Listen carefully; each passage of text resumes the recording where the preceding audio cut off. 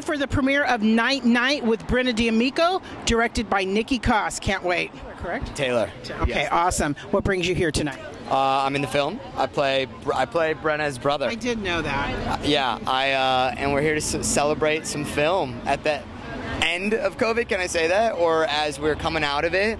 As Depends who you're talking to. Yeah. True. Yeah. We're just celebrating some art and some film. Awesome. Favorite movie as a kid, or horror movie? Whoa.